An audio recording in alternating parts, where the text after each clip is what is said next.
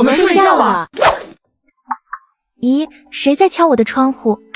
小五，我看你晚上学习没吃饭，特意给你买了点粥，快喝了吧。不了，三哥，睡觉前吃东西不好，我不饿，谢谢你。那好吧，那我先走了。等一下，三哥。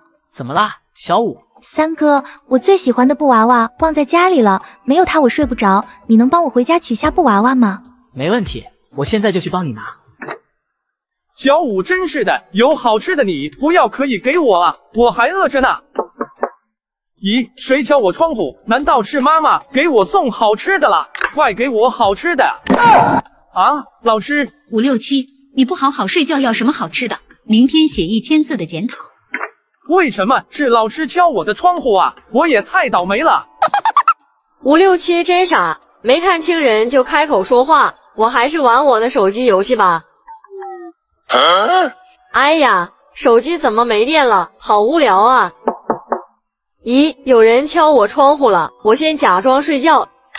小雪睡着了，我还想给她送手机电池呢。等等，冰公主，我没睡着，快把手机电池给我吧。小雪，你吓到我了，除非你给我唱首歌，不然我就不给你电池了。好吧，我给你唱歌。数不完的阴气坏圆缺，班上风雪，吹过散花落世界的烟。哎呀，老师来了。咦，我刚才好像听见有人唱歌，难道是我听错了？小强怎么蒙着头睡觉啊？小强，小强，怎么了，老师？你用被子蒙着头做什么？是不是在偷吃零食或者玩手机呢？没有啊，老师。那你快把被子拿开。好吧。老师，你看，我被子里什么都没有。看来你确实在好好睡觉。小强，不要蒙着被子睡觉，这样对身体不好。我知道了，老师。好危险啊，还好我雪糕吃得快，不然就让老师发现了。哎呀，老师来得太快了，冰公主还没来得及给我手机电池呢。我的窗户又响了。小五，你的布娃娃我给你拿来了。谢谢你，三哥，我终于可以好好睡觉了。那你好好休息，晚安。这次又是谁敲我的窗户啊？是冰公主回来了吗？乖女儿，是妈妈我呀。妈妈，你来干什么啊？妈妈不是怕你饿吗？特意给你送零食来了。妈妈，我不要零食，我要手机电池。手机电池妈妈也带来了，给你。太好了，我终于可以玩手机了，谢谢妈妈。比比东妈妈，你的零食能给我吃点吗？可以呀，不过你得说出5个夸赞我美丽的成语，我才能给你零食。没问题，你听好了，闭月羞花，国色天香，倾国倾城，还有。哎呀，567你真笨，还有天生丽质。停，小雪，你只能帮他一次，最后一个词他说不出来，我就不给他零食。还有什么呢？小伙伴们，你们知道吗？对啊，我看到了，还有秀色可餐。算你答对了，给你零食。乖女儿，妈妈先回家了。太好了，我终于可以玩游戏了。这零食真好吃。哎呀，我肚子好疼，不会是那块雪糕凉着肚子了吧？我要去厕所。小强不在。小雪，你的手机是从哪来的？啊，老师，你怎么没敲窗啊？谁规定我必须敲窗户的？手机没收。在宿舍不好好睡觉，偷偷玩手机，你很闲呐。明天写3000字的检讨，做10套试卷。不要啊，老师，我错了。好好睡觉。对了，小强去哪了？老师，小强去厕所了。这样啊，我去看看。不对，为什么宿舍里有零食的味道？小雪，你是不是偷吃零食了？老师，睡觉前吃零食容易胖，我真的没吃零食。好吧，你那么爱美，老师相信不是你吃零食，那就是小五或者567偷吃零食了。567，是不是你偷吃零食？老师，我没吃零食啊。小五最懂事了，不应该是他偷吃零食啊。究竟是谁偷吃零食了？老师，你要相信我。567，你还撒谎！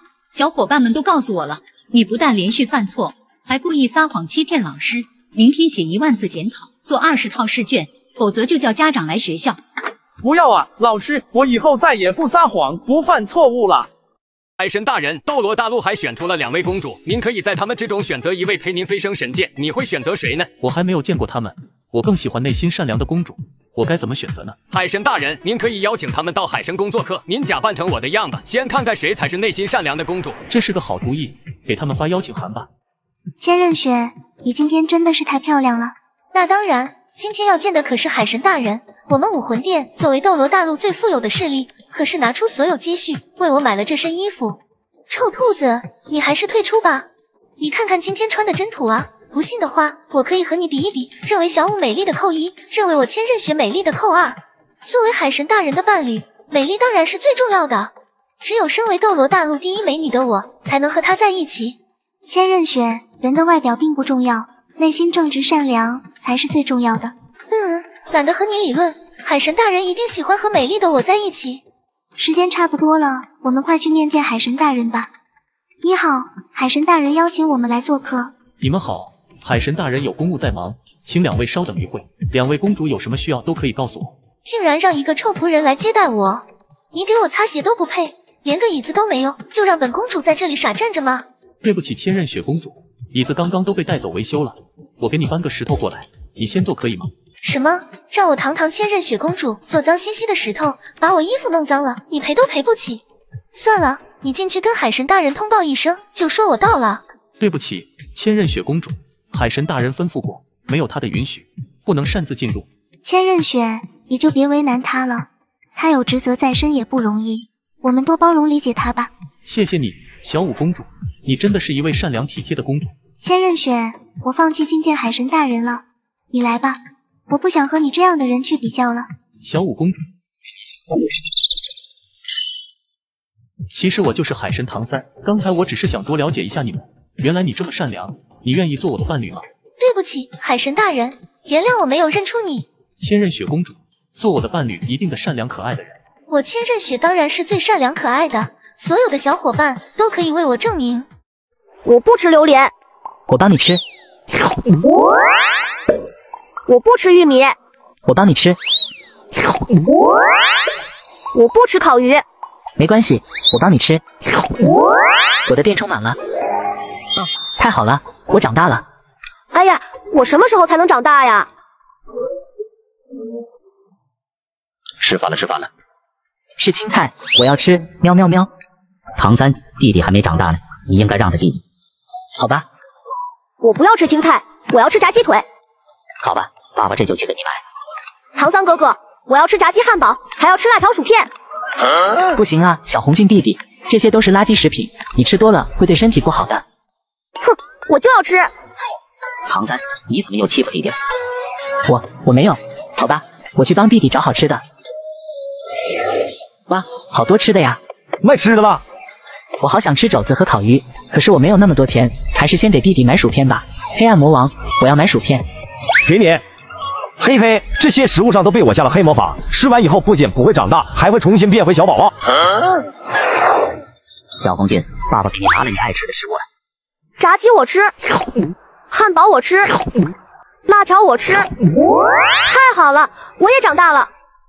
我给弟弟带好吃的回来了。是薯片，我最爱吃薯片了。可是怎么大家都在发不要吃？不行，小红俊弟弟不能吃薯片。不行，我就爱吃薯片。唐三，你怎么又欺负弟弟？快把吃的给他吧。不行，这个薯片不能吃。唐三哥哥肯定就是不想让我长大，他故意这样的。不是的，爸爸和小红俊弟弟他们不愿意相信我，只能这样了。薯片我吃。唐三、小红俊怎么都变回宝宝了？黑暗魔王卖出的食物都有问题，所以唐三才会变成宝宝。那我怎么也变成宝宝了？小红俊，垃圾食品对身体有害，你只知道吃垃圾食品，所以也变回宝宝了。原来是这样，我知道错了，我会记住的。唐三，对不起，是爸爸错怪你了，爸爸这次一定会好好照顾你们的。我最讨厌汪汪队了，我要擦掉汪汪队的颜色。不要啊，你要把汪汪队的颜色擦掉，他就不能救援大家了。哼，我才不要汪汪队的救援。嘿嘿，干得漂亮。汪汪队，我最恨你了，我要擦掉你的颜色。你不能擦掉汪汪队的颜色，我要给你打0分。切，就你一个人给我打0分，我才不怕呢，我擦。我的汪汪队就快没颜色了。嘿嘿，我的蛋贩子还好好的。什么？竟然是蛋贩子！我擦我擦我擦擦擦！住手！你要干什么？不准你擦我的蛋贩子！哼，蛋贩子是大坏蛋，我怎么就不能擦了？就要擦掉蛋贩子！我擦！你给我回来！贝利亚让你得瑟，这次你高兴不起来了吧？哼，我们走着瞧。汪汪队的颜色怎么快没有了？是谁干的？是那些坏干的，他们伤害帮助他们的汪汪队，我真是要气死了。别生气了，小赛罗，我可以变成蜡笔给汪汪队涂上颜色。真的吗？那你快涂颜色吧。可是必须有人给我加油才行，大家快给我加油吧！现在可以了吗？可以了，我变。我涂，小赛罗，你看，汪汪队比以前更漂亮了呢。是啊，谢谢你，大家都会给你打100分的。哼，大家为什么都帮助汪汪队，不帮助我蛋贩子呢？我不甘心，肯定有人支持我的蛋贩子的。蛋贩子的颜色居然还没完全消失掉，看我的，擦擦擦！住手！小赛罗、贝利亚，你们俩给我下来，老师找你们呢。可我不能下去，我要守护汪汪队。我也不能下去，我要守护蛋贩子。你们俩不下来是吧？那我就叫老师来。老师，小赛罗、贝利亚，你们要造反啊！快给我下来！老师，什么事啊？今天是周一，是你们上学的日子，你们俩竟然在这里逃课，快给我回去上课！我们没有逃课，老师，现在还没到上课时间呢。你们看看现在几点了？现在已经9点了，再不去上课，我就算你们逃课。我们现在就去。我是蓉蓉，我要穿上唐三的衣服和唐三的鞋子。现在猜猜我是谁？我要穿上比比东的衣服，这样他们一定以为我是比比东。这个捉迷藏太有趣了，这次我要扮成小舞的样子，这样他们一定看不出我是谁了。大家都装扮好了，我也要快一点了。我们已经假扮好了，你们快来猜吧。这就是你们说的最难捉迷藏吗？这也太敷衍了吧！你们就该住头，整个身体都在外面，还不是有眼就能赢嘛？很明显，第一个穿着唐三的衣服和唐三的鞋子，那我猜这个一定是蓉蓉。刚刚我发现，只要按照步骤打出3个加油，并 add 你的好友，就能解锁隐藏加油特效，快去试试吧。娜娜，你是怎么看出来的？嘿嘿，这我可不能告诉你。我们狐狸的鼻子最灵敏了，其实是我闻出了蓉蓉的味道。好了，我赢了，我们去玩吧。我可是捉迷藏高手，这么简单的游戏怎么可能难得到我？从表面上看，这个人是比比东，不过事情一定不会这么简单。你们看，他头上的纸盒有2个洞，我一眼就看到他的眼睛了。好了，唐三就是你，你的眼睛已经出卖你了。哎呀，失误了，想不到阿七你观察的这么仔细。好了，我们走吧。原来眼睛也会露馅，让我赶紧戴个美瞳。嘿嘿，这下我看还有谁能看出我是比比东。据说能猜对这个游戏的人不超过20%，我可得好好观察一下。除了被盖住的头部外，这个人怎么看都是小舞。不过事情一定不会这么简单，让我仔细观察一下。咦，连眼睛都和小舞一样，看来就是小舞。嘿嘿，你猜错了，我是比比东。你居然是比比东，你的眼睛是怎么回事？那你就别管了，我们走吧。据说可以用这个手势同时完成点赞和关注的人，100个人里面只有3个。3个猜人游戏居然要一个一个来，害我等了这么久。要不是我穿了黄金切尔西，根本就站不了这么久。这个穿的是蓉蓉的衣服，可是却有小舞的大辫子，还挺难猜的。对了，衣服可以换，可是要换发型就难了。那我就猜你是小舞。小舞，你怎么变成猫了？在斗罗王国有一个规则，就是看发色决定命运。这里的每个人到了16岁，头发就会变色，而发色将会决定他们的命运。黑色代表坏人，红色代表生病，而金色则代表是高贵的公主。小舞，你的头发还没有变颜色啊？是呢，我明天才生日，希望不要变成黑色或者红色，当个普通人还是挺不错的。对呀。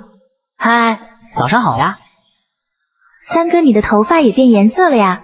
对啊，还好不是黑色和红色，不然就惨了。黑色头发有什么不好的？我就觉得黑色头发挺不错的。比比东，你居然是黑色头发，怎么样？怕了吧？不怕告诉给你们听，我的好闺蜜小雪，她可是金色头发，以后你们看见她都要叫她公主殿下，听到了吗？以后该怎么办呀？比比东变成了坏人，而她的好闺蜜又是公主，这样就没有人治得了她了。我们以后远远看见他们就转身走吧。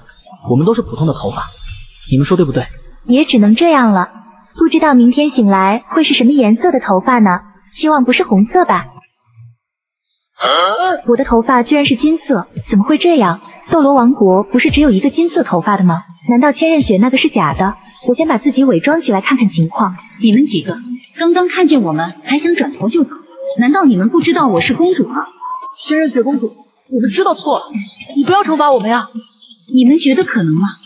比比东，哼，你们几个太大胆了，居然敢对公主不敬，看我怎么收拾你们！你们给我住手！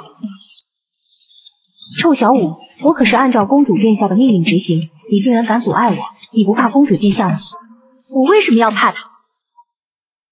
臭小舞，我一定要把你抓进牢房里。在斗罗王国里，从来就没有人敢这样对公主不敬，是吗？那么你来抓抓看。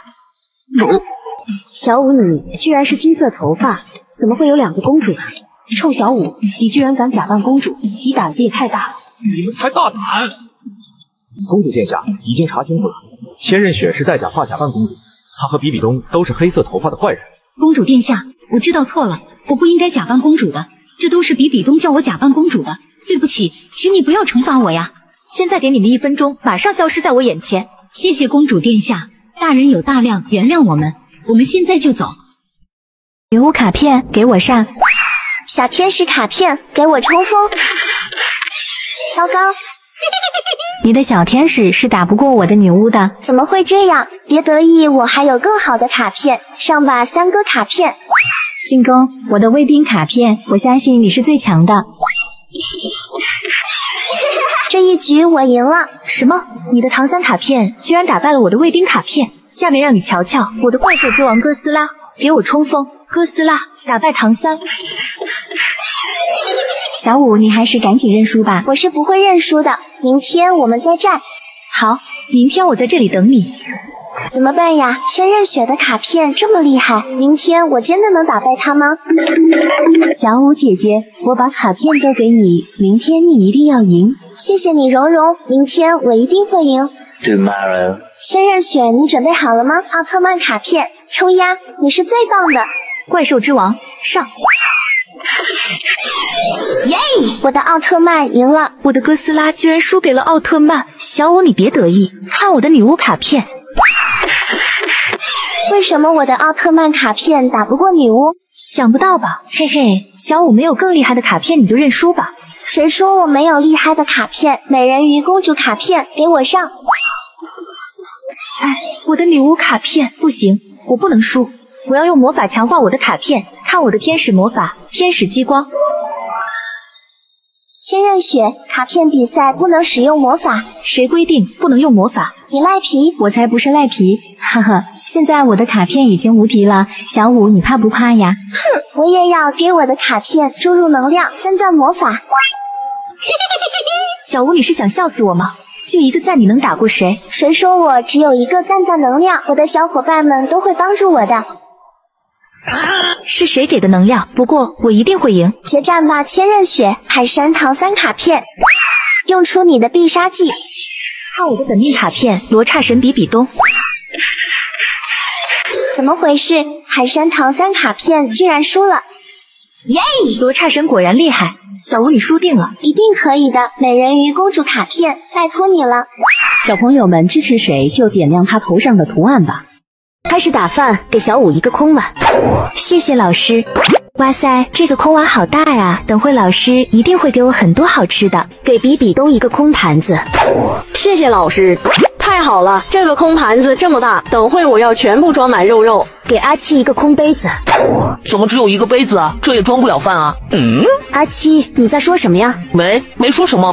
虽然只有一个杯子，不过老师手里有可乐，等会我可以装一大杯可乐，这样想起来也还不错。好了，今天的午餐就是这些，大家开始吃饭吧。老师，你还没给我们食物呢。是啊，老师，你是不是搞错了？我们手里只有餐具，这怎么吃啊？你们听我说完，这些餐具是给你们装食物的。现在你们要去街上找食物，放学前把食物拿到我面前检查，这是今天的考试，你们快去吧。怎么会有这种考试啊？孩子们，我这里有馒头。你们要不要啊？树精灵，你也太小气了，就给我们吃馒头，馒头难吃的要死，我才不要，我想吃汉堡。不错，馒头哪有汉堡好吃？你给我们汉堡吧。哼，不吃算了，你们就饿着吧。等一下，树精灵，我要吃馒头，你把馒头给我吧。不行，树精灵，我真的好饿啊，你就把馒头给我吧。小五，你是个懂礼貌的孩子，我给你2个鸡腿吧。哇塞，我有鸡腿吃了，谢谢你，树精灵。好，我走了。大家快来看啊！刚刚出炉的汉堡，还有好喝的可乐，你们要不要吃呀？哇塞，有汉堡，我要吃，快给我。好的，那我要喝可乐，你把可乐给我吧。好，汉堡给比比东，可乐给阿七。太好了，我们也有吃的了。总共100个金币，你们谁付钱？什么？居然要金币？当然要钱啊！难道你们想白吃白喝？赶紧付钱！可是我们没有钱啊。没有钱你们吃什么吃？耽误我的时间。哎呀，我的吃的又没了。比比东，你别急，我这里有2个鸡腿，分你1个。什么？你的鸡腿？明明是我的鸡腿，拿来卖你。不错，就是我们的鸡腿，还给我。你们太过分了！大家都拿到食物了吗？快给我检查。当然拿到了，老师，快给我们100分吧。不是的，老师，这些食物是树精灵给我的。你瞎说，是我们的。都别吵，我看看就知道了。原来是这样，比比东阿七0分，立即给小五道歉，然后写1000字检讨交给我，没写完不准回家。哎呀，我们怎么这么倒霉呀？蓉蓉把名字改成元宵节，比比东名字改成中秋节，我的名字改成除夕，阿七的名字改成，糟了，我忘了还有什么节日了，伙伴们知道吗？快点告诉我吧。小五，你凭什么改我们的名字？我才不要叫节日呢，我就叫比比东。比比东，快把名字改回来！我们现在都要叫传统节日的名字，不然就要被赶出童话王国了。这是童话王国的新规定。好可怕！我才不要被赶出去！既然比比东不要中秋节，那我就叫中秋节了。不行，那是我的名字，还给我！你都不要了，你取个新的吧。有伙伴说还有端午节，比比东，你名字改成端午节吧。太好了，我也不用被赶出童话王国了。中秋节、元宵节、端午节，不错，都是节日。士兵把除夕小五抓走，赶出童话王国。好的，大人。等等，凭什么抓我？因为你的名字不是节日，违反新规定。除夕是节日，就在春节的前一天，你们不能抓我。哼，别狡辩了，只有名字里带节的才是节日。士兵，快把他抓走。除夕真的是节日啊！看来除夕真的是节日，那我就不抓你了。士兵，我们走。好险，差点就被抓走了。同学们，新规定又改了，名字必须和过年有关。我是灯笼小花仙，你们也快改名字吧，不然我就把你们赶出童话王国。我们才刚改完，怎么又要改呀？真烦人，就不能叫原来的名字吗？那你就叫比比东，被赶出去吧。哼，阿七你真烦人。过年要贴窗花，那我就叫窗花吧。过年还要吃饺子，我叫饺子。饺子是我想取的名字，小五你怎么抢了我的名字啊？对不起，阿七，过年还贴对联呢，你就叫对联吧。太土了，我不要，我想要一听就很霸气的名字。过年还要穿新衣，你就叫衣服吧，多霸气啊！过年还要放炮竹，那你就叫山炮吧。可恶，你是不是在骂我？我才不叫山炮，我叫糖果，听起来甜甜的。切，甜什么甜啊！我从现在开始就讨厌吃糖了。那要是被我发现你偷偷吃糖，就把你的压岁钱给我。嘿嘿，我晚上偷偷钻被窝吃，才不会被发现呢。阿七，你快换名字吧，侍卫要来了。有了，灯笼很霸气，我就叫灯笼了。不行，灯笼已经是小花仙的名字了，你换一个吧。还有哪些关于过年的东西呀？我不知道啊。你们谁才是我的女儿？妈妈，我是。妈妈，我是。妈妈，我才是。你们都不是我的女儿，我的女儿尾巴是粉色的，你们的人鱼尾巴都不是粉色的。妈妈，我的尾巴是粉色的，这个绿色的是海草，我扔。看来小五你才是我的女儿，女儿，妈妈终于找到你了，快和妈妈我走吧。不行，我比比东要当真正的人鱼公主，粉色蜡笔我画。妈妈，你好好看看，我的尾巴明明也是粉色的。啊，你的尾巴刚刚不是白色的吗？难道我看错了？妈妈，你就是看错了，我才是你的女儿，小五和蓉蓉都是假的。不是的，妈妈，我才是你的女儿啊。蓉蓉，你的尾巴都不是粉色的，是黑色的。妈妈，我的尾巴上黑色的是垃圾，我扔。你看，我的尾巴也是粉色的。啊，3个人的尾巴都是粉色的，到底谁才是我的女儿啊？有了，人鱼的眼泪会变成珍珠，你们3个谁能哭出来珍珠，谁就是我的女儿。我哭啊，我怎么哭不出来？哼，小五，我看你是不敢哭吧，因为你哭不出珍珠。不是的，我明明可以哭出珍珠。我哭。妈妈，你看我流出的眼泪都是珍珠，我才是你的女儿。妈妈，你看我也可以哭出珍珠。不好，看我的万能创可贴，我贴住蓉蓉的眼睛不让她哭，嘿嘿。啊，我的眼睛怎么睁不开了？眼泪没有办法变成珍珠了。看来小五、蓉蓉，你们都不是我的女儿。来人，把冒充我女儿的坏蛋抓走！啊，不要啊！我怎么样才可以哭出来呀？有了，我吃辣椒。好啦。啊，妈妈，你看我能哭出珍珠。是珍珠，比比东和小五都能哭出珍珠。看来你们2个都是我的女儿，我终于找到自己的孩子了。孩子们，妈妈以后再也不会把你们弄丢了。哼，其实我不是人鱼王国的公主，我是假冒的，真正的人鱼公主是小五和蓉蓉。这个人鱼国王可真好糊弄，我要去人鱼王国当公主了。啊，妈妈，小五，我才是真的人鱼公主啊！谁能告诉我的妈妈，我是她的孩子，让她放我出去吧。嘿，蓉蓉你就不要再喊了，这里只有你和我2个人，没人会帮你的，你就永远待在这里吧。我要给小五大狗头。我也要给。我给。哎呀，我们给错了，应该给小五小红心才对。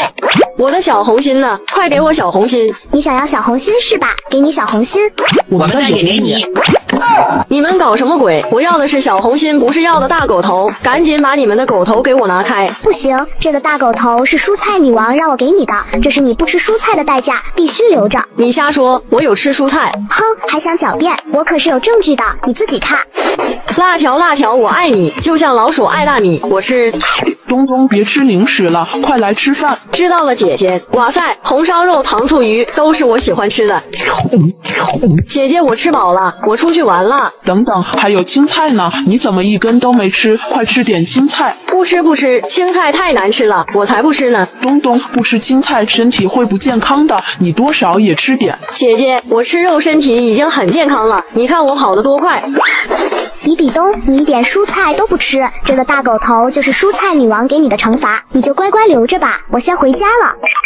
哼，什么蔬菜女王，我看就是你自己搞的鬼。阿西娜娜，我们可是好朋友，平时我给你们吃了这么多糖果，你们赶紧把大狗头拿走。比比东老大，不是我们要给你大狗头的，是我们的牙齿给的。什么牙齿不牙齿的，你们休想骗我。是真的，他们已经来了。比比东，我们变成蛀牙全都是你害的。什么叫我害的？你们给我说清楚。说就说。阿西娜娜，这些糖果给你们。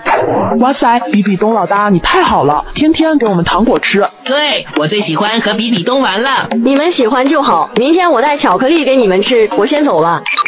我吃一个橘子味糖果。那我吃一个草莓味糖果，真是太好吃了。就是因为你天天给他们糖果吃，现在我们都变成了蛀牙。对不起，我不知道会这样。这不能怪比比东，我们以后会爱护牙齿的。牙齿宝宝们，为什么你们要给小五小红心呢？因为小五很少吃糖果，而且每天都刷牙，是爱护牙齿的好孩子。小红心是给他的奖励。小五，给你小红心。哼，比比东，这个大狗头是给你的。你干什么，朱竹清？我又没惹你，你干嘛给我大狗头？你是不是有毛病？你确实没惹我，不过这个大狗头是文具国王拜托我给你的，因为你不爱惜文具。你看看你的书本、你的橡皮，还有你的文具盒，是不是都是你乱涂乱画的？好吧，我知道错了，以后我会爱惜文具的。这个大狗头你就拿走吧。气死我了！谁在我的房子上写的大笨蛋？大笨蛋！小五，你本来就是大笨蛋啊！你才是大笨蛋呢！嘿嘿，又不是我说你是大笨蛋，明明是你房子上写的。大笨蛋，拜拜！哼，我一定要把抹黑我的人揪出来。老师，我的房子上被人写了大笨蛋，你能帮我把他找出来吗？小五，你有没有什么线索啊？老师，那些字是用水彩笔写的，而且一看就是小学生的字迹，我怀疑是班上的同学干的。到底是你们谁干的？自己承认了吧？不是我们干的。老师，你检查一下他们的书包，谁带了水彩笔，应该就是谁干的。好，快把你们的书包打开，我要检查。不行，书包是私人物品，不能让你检查。就是，我们才不会做这么幼稚的事。阿七，你是不是不敢让老师检查书包啊？我看就是你做的。小五，你别瞎说，我给你看吧。看到没有，我可没带水彩笔。对不起，阿七，是我错怪你了。小五，我的也给你看，怎么样？看清楚了吗？是不是没有？胡列娜，那你的书包呢？我的书包肯定也没有啊。让我看看。咦，真的有水彩笔。这不是我的。胡列娜跑掉了，难道就是她干的？胡列娜，你给我站住！说，字是不是你写的？不是我。那你跑什么？你在追我，我当然要跑。那水彩笔是怎么回事？水彩笔是我在路边捡到的。什么？捡到的？那你跟我走。胡列娜，你看看这些字是不是用这支水彩笔写的？不错，就是这支水彩笔写的。哼，我一定要把这个人找出来。老师，我已经检查了，就是这支水彩笔，你帮我查查这支水彩笔是谁的？这不是胡列娜的吗？不是的，老师，这支笔是胡列娜捡到的，那个人写了字就把笔丢在了路边。什么？居然是这样！同学们，你们见过这支水彩笔吗？我见过，这支笔是小天使的。是小天使的？那我现在去找他。小天使，你为什么要在我的房子上写大笨蛋？什么大笨蛋？我不知道啊。那这支水彩笔是不是你的？水彩笔是我的，不过3天前它就丢了。水彩笔丢了？那它丢到哪里了？那天我去森林里画画，回来就发现水彩笔丢了，我想应该是丢在森林里了。这样啊，那我们去森林里问问。小蜜蜂，你在森林里见过什么人吗？2天前我在森林里见过比比东。比比东，小天使，我们去找比比东。比比东，是你在我的房子上写的字吧？我没有，你别冤枉我。那你写出大笨蛋3个字，让我们看看。写什么写？我不写。你不写，就说明你心虚。哼，是我干的又怎么样？反正我就是不承认，谁也拿我没办法。说了不是我就不是我，你们赶紧走，这里不欢迎你们。3、2、1，停！打不打？打几下？打2下。开始。哎呀，打得我好疼啊！是谁说要打我的？对不起，三哥。算了，小舞蓉蓉，你们也不是故意的。游戏继续。3、2、1，停！打不打？打几下？打5下。开始。哎呀，我的头！比比东，你是故意针对我的吧？你瞎说，我没有，你别冤枉我。大家都戴着眼罩，我怎么知道是你？哼，我是不会相信的。嘿嘿，其实我就是故意的，谁让我这么聪明呢？刚刚我发现，只要按照步骤打出3个加油，并 add 你的好友，就能解锁隐藏加油特效，快去试试吧。3、2、1，停！打不打？打。比比东，这次轮到唐三说话了。算了，我也不知道打不打，就让比比东来说吧。那好吧，比比东，这次打几下？打10下。开始。哎呀，怎么又是我呀？比比东，我就知道透视眼罩被你拿走了。哎呀，我的眼罩！比比东，原来你又作弊！就是比比东，你太赖皮了！你赶紧给三哥道歉！我没作弊，道什么歉？小天使又没说不准使用道具。比比东，你太过分了！给我等着，我一定要让你尝尝被锤子敲的滋味。3、2、1，停！打几下？打5下。开始。继续。据说可以用这个手势同时完成点赞和关注的人，100个人里面只有3个。3、2、1，停！打几下？打10下。开始。再来。打几下？打20下。你确定吗？还改不改？我确定。比比东，这次总该轮到你了吧？你就好好享受正义的铁拳吧。开始。不可能，绝对不可能！为什么每次都是我？小天使，我怀疑是你的锤子出了问题，你检查一下。好，天使之力。唐三，我检查了，锤子没有问题，看来你就是单纯的运气不好。什么？今天我怎么这么倒霉啊？三哥，今天你运气太差了，我们下次再玩吧。不行，比比东不给我道歉，我是不会放过他的。比比东，你就给唐三道个歉吧，时间也不早了，我们该回家了。做梦，我又没做错，想让我道歉，除非太阳从西边出来。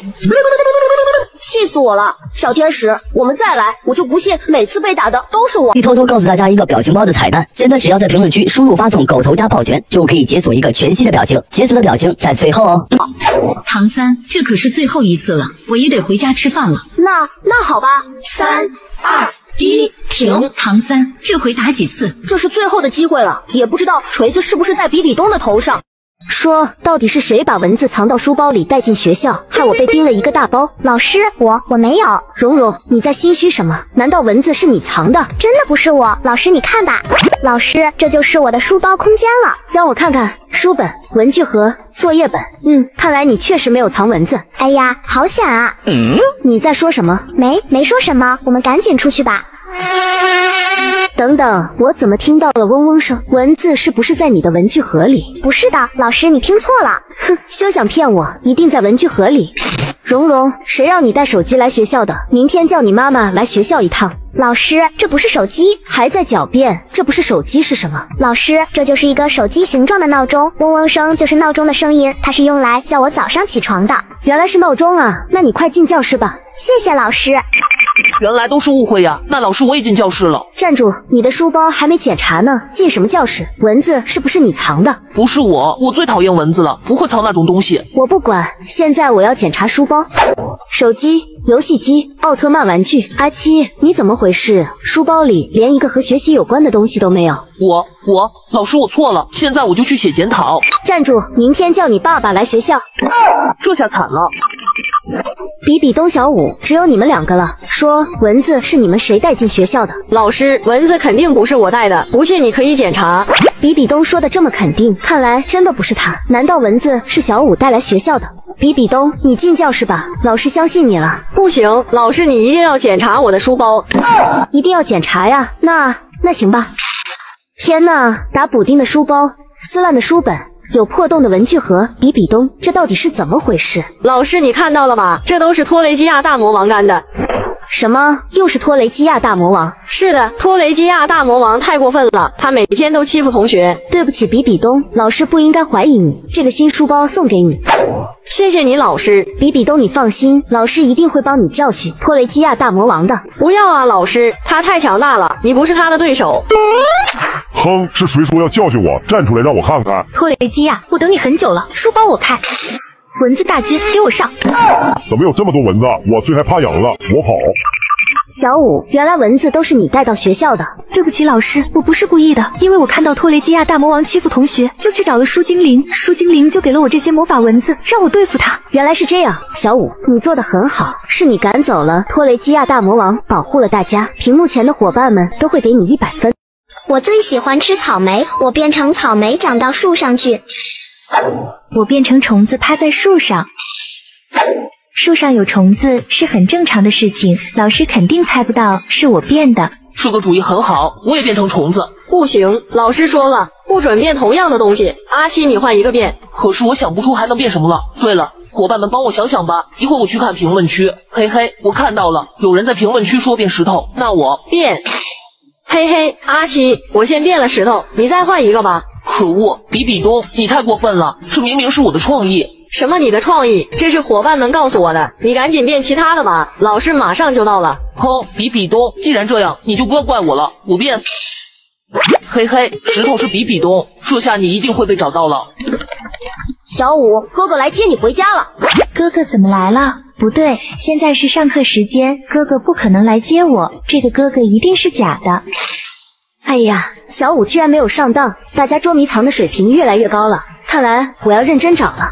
嘿嘿，我变的牌子这么明显，比比东一定是最先被找到的。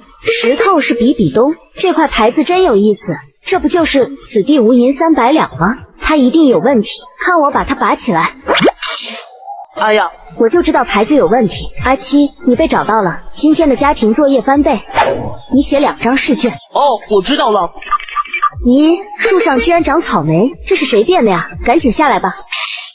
老师，你是怎么发现我的呀？小傻瓜，草莓是长在地上的，不是结在树上的。原来草莓是长在地上的，我现在才知道。好了，蓉蓉，你也做2张试卷，快回去做吧。只剩下小舞和比比东了，让我好好找找。这边没有，这边也没有。哎呀，他们藏的可真好啊！嘿嘿，我就知道没人会注意虫子。好饿呀，好饿呀！我要吃虫子。哎呀，小鸟要来吃我了，怎么办？怎么办？我吃。哎呀，什么玩意？吓我一跳！小舞，你也被找到了，赶紧把卷子拿好。老师，我又不是被你找到的，这次不算。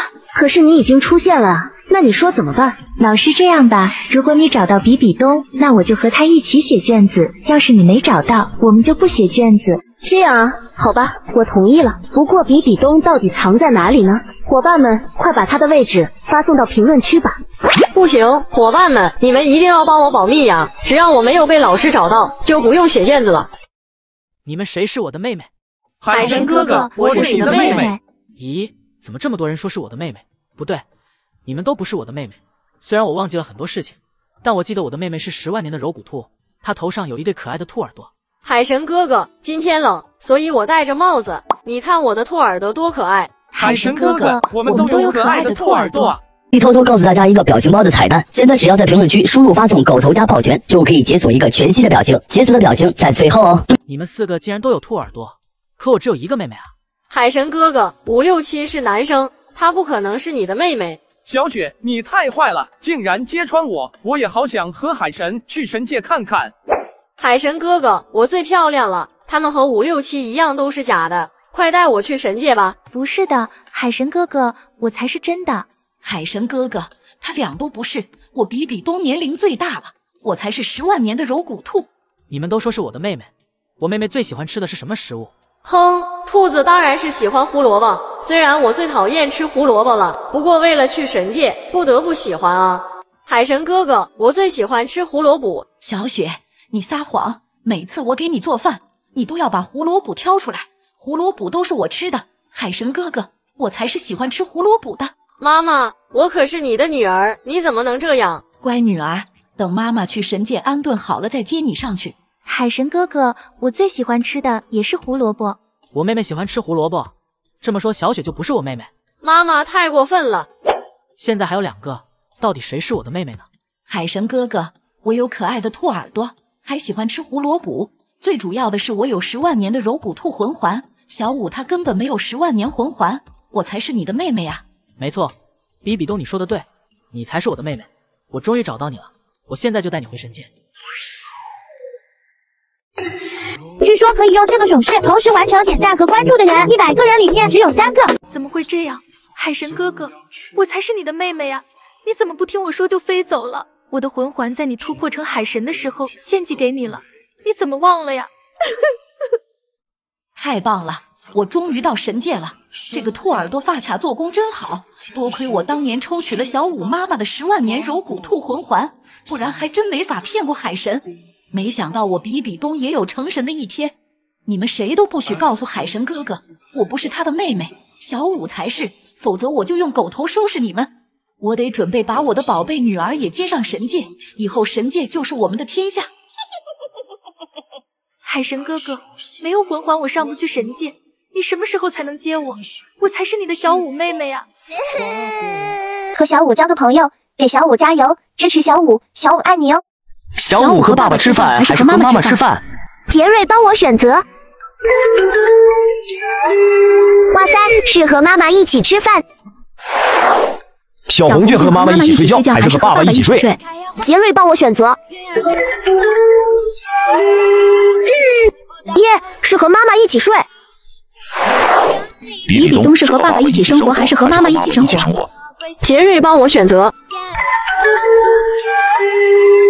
哇，我要和妈妈一起去生活了。可恶，为什么杰瑞选妈妈不选爸爸？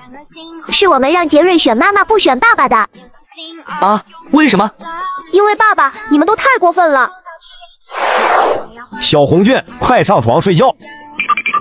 爸爸，我来了。哎呀，被子里怎么一股脚臭味啊？爸爸，你是不是没有洗脚啊？我忘记了，我现在去洗。好了，我洗完脚了，我们快睡觉吧。爸爸，你怎么在被子里放屁呀？好臭啊！哎呀，我没忍住。我不要和爸爸你睡觉了。我爸爸是不爱干净，每次睡觉不洗脚，还在被窝里放臭屁，难闻死了。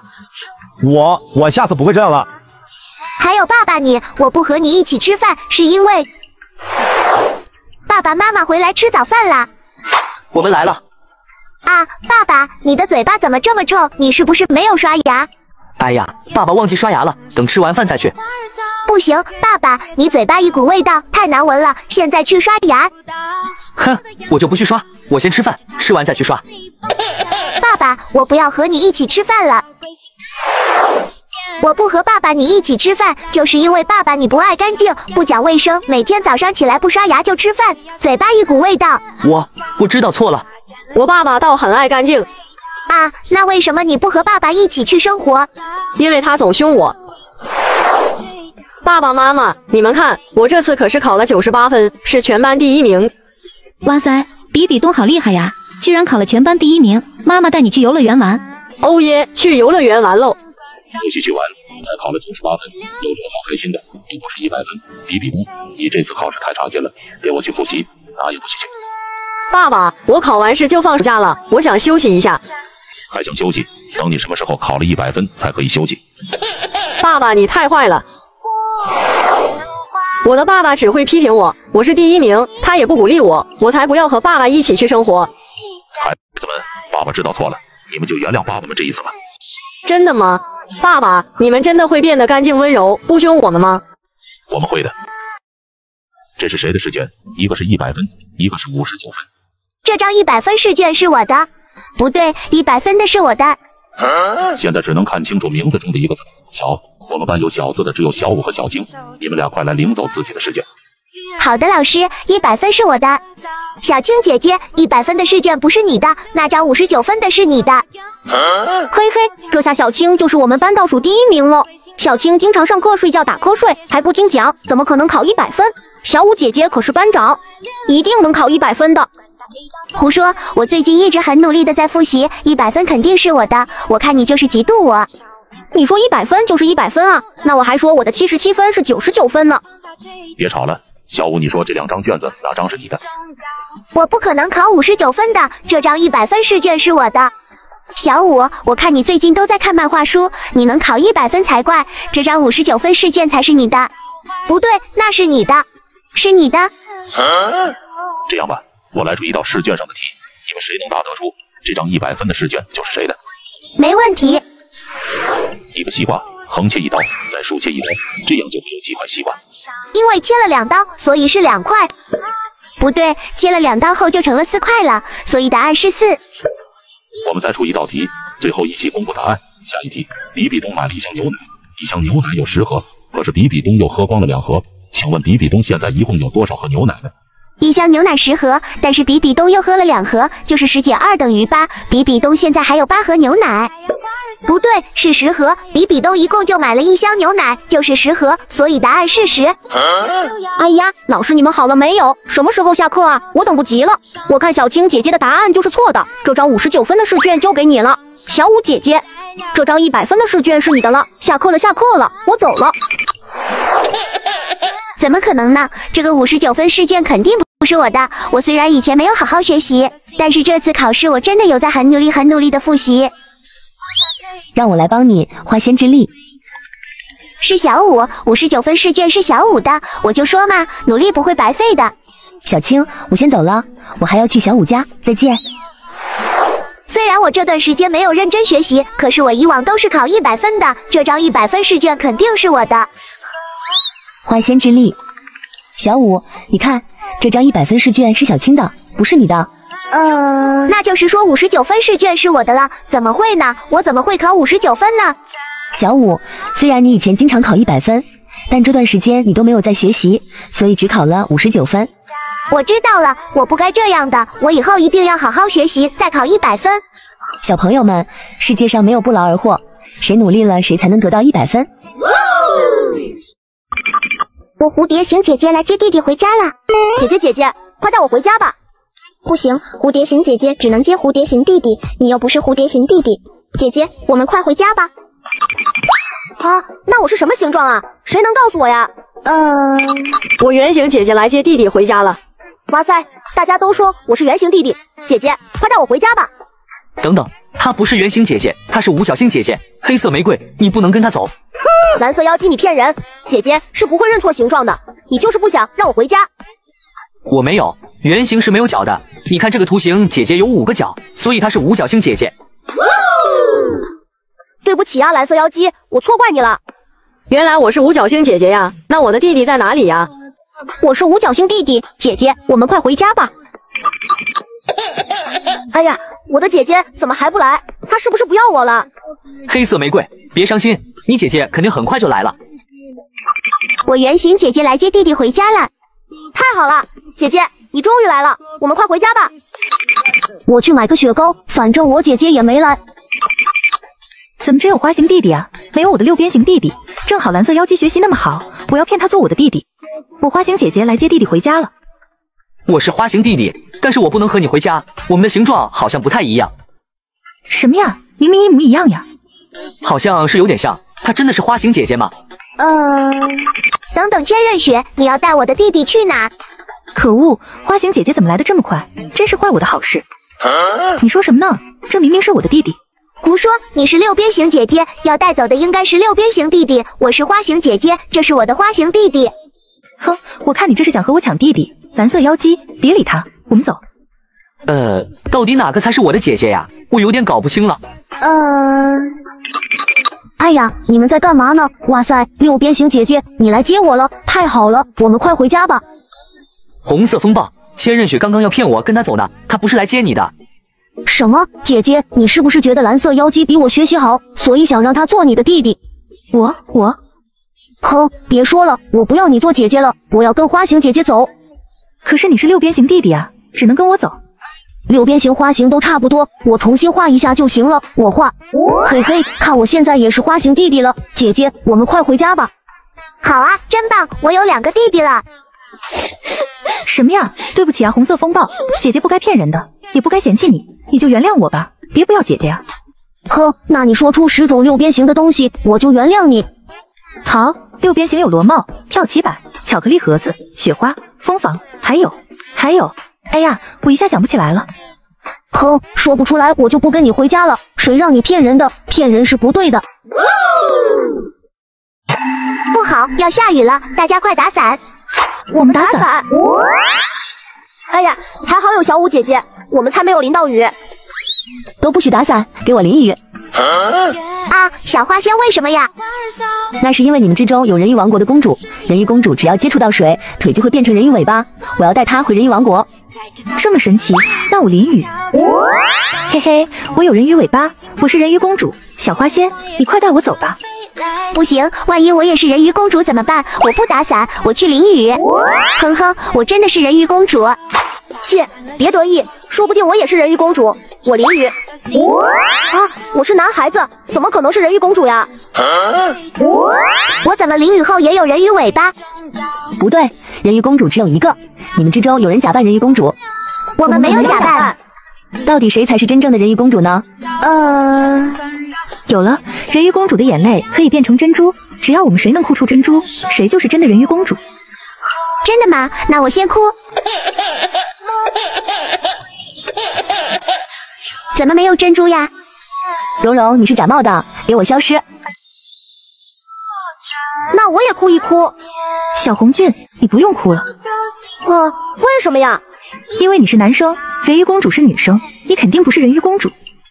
千仞雪说的对，小红俊也是假扮的，给我消失。小花仙，其实我才是真的人鱼公主，我哭。嘿嘿嘿，你看是珍珠。千仞雪，原来你才是人鱼公主呀。其实我不是真的人鱼公主，我是假的，我的尾巴和珍珠也是用魔法变出来的。我要去人鱼王国当公主。太棒了，我可以带人鱼公主千仞雪回海底王国了。哪来的蜜蜂？我好害怕呀！啊，小舞的眼泪怎么也可以变成珍珠？什么？难道我才是人鱼公主？不对不对，我才是真的人鱼公主。小舞的珍珠眼泪肯定是用魔法变的。我没有，我从小到大每次哭的时候眼泪都会变成珍珠。啊，那到底谁才是真的人鱼公主呀？小花仙，别浪费时间了，我肯定是真的，快带我回海底王国吧。不对，千仞雪，原来你才是假扮的人鱼公主。什么？我没有。哼，千仞雪，快跟我去坏孩子管理局。这下不会错了，小舞才是真的人鱼公主。笨蛋小花仙，其实我也不是真的人鱼公主，我是比比东。真正的人鱼公主小舞已经被我关起来了。小花仙，我才是真的人鱼公主呀！小舞是比比东假扮的。小舞你就不要再喊了，我马上就要成为真正的人鱼公主了。我要去参加海神晚会了。我也要去。咦，怎么我跳不进海水？小五，你没有得到海神邀请，没有美人鱼尾，是不能进入海水参加海神晚会的。我去参加海神晚会了。为什么我和蓉蓉他们一起得到的美人鱼鱼尾，怎么他们就能进去，我却不可以呢？你这个鱼尾根本不是鱼尾，而是蛇尾，还是快回去吧。这怎么可能？我的美人鱼鱼尾怎么变成蛇尾了？这可怎么办啊？小五，我帮你查查吧。谢谢你，冰精灵。小五这次考试第1名，蓉蓉唱歌比赛第1名，你们都得到了海神晚会的邀请，这是你们的美人鱼鱼尾。哇，我变成美人鱼了，好漂亮。是啊，我们都可以去参加海神晚会了。哼，凭什么他们都可以得到美人鱼鱼尾？我不服，我也要去参加海神晚会。我知道了，一定是千仞雪拿走了我的美人鱼鱼尾，我们去找千仞雪。千仞雪，果然是你，你太过分了。小五，我怎么了？千仞雪，就是你拿走了我的美人鱼鱼尾，我才不能参加海神晚会的。什么？小五，你在胡说什么？这明明就是我的粉色鱼尾，你还有什么说的？这是我的，我没有拿。小雪，你怎么哭了？妈妈，小五他们都有美人鱼鱼尾，可以参加海神晚会，就我没有，我好难过。乖女儿，只要在某一方面做到第1，就可以得到海神晚会的邀请。妈妈这就举办个选美比赛，只要是第1名就能得到美人鱼鱼尾了。小五，这是我选美比赛第1名的奖品，我这么漂亮，才不稀罕你的美人鱼鱼尾呢。怎么会是这样？那我的美人鱼鱼尾去哪了？小五，我再帮你看看吧。老板，我买个苹果。好漂亮的美人鱼，这些苹果都给你了。可是老板，我只有1个苹果的钱。不要钱，不要钱，这些都是送给你的。我最喜欢美人鱼故事了，美人鱼在我这买东西都不用花钱。谢谢老板。哇，原来美人鱼还有这种优惠，我也要当美人鱼。难道是竹青？我们去找竹青看看吧。竹青，竟然是你偷了我的美人鱼鱼尾！什么？小五，这可不是你的美人鱼鱼尾。那你怎么会有粉色的美人鱼鱼尾？为了成为美人鱼，我可是绕着史莱克小镇跑了10圈，才得到了跑步第1名，获得了海神晚会的邀请。这么说也不是你拿走的，那我的美人鱼鱼尾到底去哪了？小五他们永远也不可能知道是我偷偷拿走了美人鱼鱼尾，当做奖品发给了我的宝贝女儿。我举办的选美比赛当然得是我女儿第1名。我已经用暗黑魔法屏蔽了小精灵的探查，海神晚会臭兔子永远也别想参加了。救命啊，有蛇！小雪，你也太胆小了，这么一条小蛇，踢开就好了。比比东，小蛇也没惹你，你干嘛要踢它？小蛇你受伤了，我帮你包扎一下。就你假善良，早晚被蛇咬。小雪，走，咱们回家，我给你讲农夫与蛇的故事。好了，我这还有点吃的，也送给你吧。小五，你怎么还不起床啊？上学都快迟到了。蓉蓉，你怎么来了？今天学校放假，不用上学呀。小五，你是不是睡迷糊了？今天是星期1，学校怎么会放假呢？快起床吧。老师好。蓉蓉，你帮我通知下其他同学，今天早晨学校食堂着火了，为了安全，学校临时决定今天放假1天。哦，好的，老师我知道了。看吧，蓉蓉，我说今天放假吧。567，你怎么今天洗衣服啊？一会就下雪了。小五，你别想骗我，我都看天气预报了，今天是晴天，而且现在是夏天，就算下雨也不可能下雪啊。哎呀，我真的没骗你，不信就算了，我先回家躲雪了。我567才不会那么容易被骗呢。咦，怎么真的下雪了？这是怎么回事啊？小五，出去玩啊？唐三哥哥，我就不去了，明天老师会抽查数学考试，我要好好看会数学。小五，数学老师出远门了，语文老师说明天全上语文课，绝对不会考数学的。你不信就算了，反正我要好好学数学。好吧，那我自己去玩了。同学们，今天全校数学考试，你们老师不在，我给你们监考。不会吧，校长监考？这次考试一定很难。是啊，我这几天都没复习数学，这下糟了。好了，保持安静，考试开始。小五，你好厉害啊！昨天就知道今天考试。是啊，小五现在说话比天气预报都准，你是怎么做到的？这是秘密，不能告诉你们。小五，咱们是好闺蜜，最好的朋友，你就告诉我们吧。那好吧，放学后你们去我家就知道了。这是什么怪物啊？我才不是怪物呢，我是可爱神圣的冰儿，是女娲娘娘的后人。蓉蓉，冰儿就是我前几天救的小蛇，它可厉害了。我能知道未来的事情都是冰儿告诉我的。真的假的？你不会再骗我们吧？当然是真的，不信冰儿你告诉我们比比东他们明天会发生什么事情。好吧。魔镜，快告诉我小五最近为什么能知道那么多事情。原来是这条小蛇冰儿能预知未来，早知道就不踢它，把它带回家来了。是啊，便宜臭小五了，好想要那条小蛇啊。没事，咱们有魔镜，复制那条小蛇。主人你好，我是冰儿2号。太好了，我们也有预言小蛇了。比比东和小雪明天会被老师教训。最近他们表现很好啊，为什么会被老师训呢？明天我们去学校就知道了。同学们，今天的语文课就讲到这里，下课。小五，看来你就是瞎猜的，比比东他们都没来学校，冰儿的预言一点都不准。不应该啊，这到底是怎么回事呢？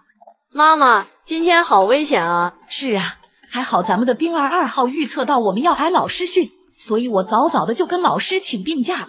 妈妈，你太聪明了。咦，比比东、千仞雪，你们都没事啊？你们不是生病了吗？啊，老师，你怎么来我家了？好啊，你俩竟然装病旷课，亏我还担心你们特地过来看看。今天晚上做10套试卷，不然不许你们睡觉，明天去后排站着听课。不要啊，老师，我们知道错了。看来冰儿的预言还是很准的嘛。小伙伴们，你们喜欢我的小蛇冰儿吗？小五，快去把我的衣服洗了。好的，千仞雪公主。小五，给我把洗好的水果拿过来。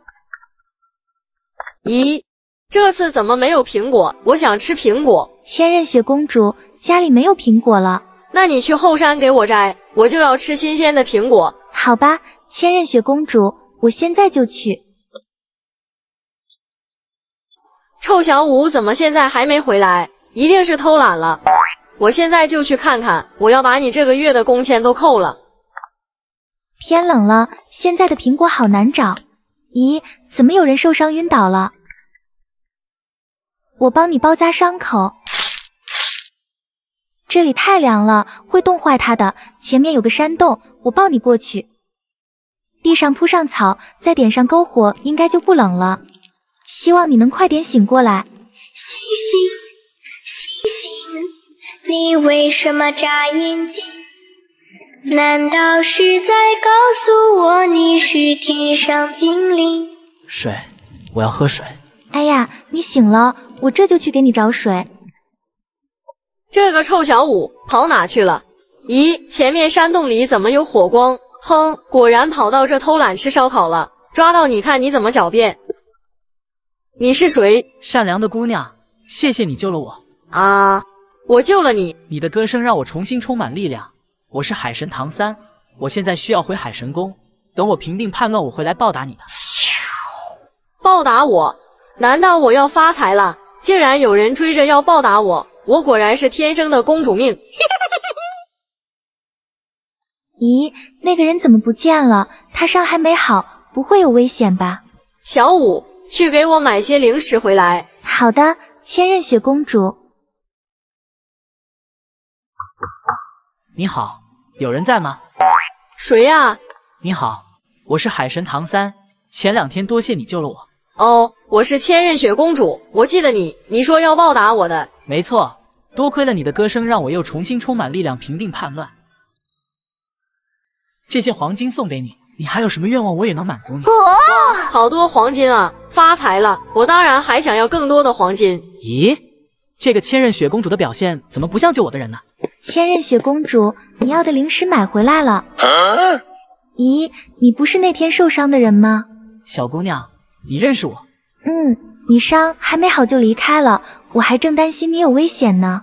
臭小五，这哪有你说话的份？快给我回去洗衣服。好的，千仞雪公主。等等，千仞雪公主，到底是你还是这个姑娘救了我？当然是我，你那天不都看见了吗？她只是我家的一个佣人，你快再给我更多的黄金。不对，那天我听到的歌声是最美的声音，你们能不能再给我唱一遍？我今天嗓子疼，唱不了歌。小五，你能唱一遍那首歌吗？他这么脏兮兮的会唱什么歌？还不快回去干活？可是我真的喜欢唱歌啊。小五，你别怕，有我在这里，不会让人欺负你的。我想找到那个唱歌的女孩，你如果会唱歌，能唱给我听吗？好吧。星星，星星，你为什么眨眼睛？难道是在告诉我你是天上精灵？真的是你，太好了，我终于找到你了。小五是我家的佣人，他救了你就等于我救了你。唐三，你快给我更多的黄金。千仞雪，你不但对小五不好，还如此贪婪。既然你喜欢黄金，我就成全你，变成黄金猪存钱罐，满足你贪婪的欲望。小五，跟我去海神宫吧，我会好好照顾你的。好的，唐三哥哥。你们别走啊，我知道错了，放过我吧。小魔女，你头上的数字是2，我头上的数字是1，我们可以抱团。小魔女比比东，我要和你们在一起。走开走开，你别过来。我头上的数字是1，卡蜜拉你头上的数字是2，我们也可以抱团。小五，现在就只有你没有进圈子了，看来你要被淘汰了。当然不会呀，我可以和比比东他们在一起。小五，你进来干什么？你头上的数字是2，和我们的加起来就是5了，这样我们全都会被淘汰的。比比东，你别急，你看我和小魔女的数字都是2，我们加起来再减去你头上的1，这样得数就还是3。不错，小五算得很对，这一局你们全都通过了。哇塞，真想不到小五你这么聪明啊！他哪里聪明了？这次就是他运气好，我觉得下一局他一定会被淘汰。对，小五一定会被淘汰。咦，大家头上的数字全部变成1了。这一局大家依旧是组合成3，游戏现在开始。这一局真是太简单了，卡蜜拉、比比东，我们3个一起抱团就能组成3了。对呀，这完全没有难度，我们赶紧进圈子吧。糟了，小五，现在我们该怎么办呀？我们头上的数字加起来都不够3了，难道真的要被淘汰了吗？小魔女别急，我们只要和他们3个组合在一起，就不会被淘汰。不行，你们不准过来。对，你们不准过来，你们过来，我们大家全都会被淘汰的。不会的，你们要相信我，我们都不会被淘汰。小魔女，我们快跳过去。这下惨了，小五，你能不能换一个人坑？为什么每次都坑我？不错不错，这一局大家又通过了，我们开始最后一局。太好了，花仙子居然没有发现我们的错误，终于不用被淘汰了。比比东，我们本来就没错啊！不信的话，你来算一下，1加1加1再加1，最后减1等于几？咦，原来真的可以组成3啊！吓我一跳，我还以为自己会被淘汰。你们快看，数字又变了，真是越来越简单了。卡蜜拉，我是4，你是2，我们加起来就是6了，我们直接就圈子就行了。是啊，看来这局我们赢定了。我是9，小五你是3，9减3等于6，我们俩可以抱团了。可是这样组合，小魔女就要被淘汰了。我觉得这样组合不好，你们不能丢下我。但是我想不出其他更好的组合方法了，要不你们俩再想想有没有其他组合方法吧。我也想不出更好的组合方法。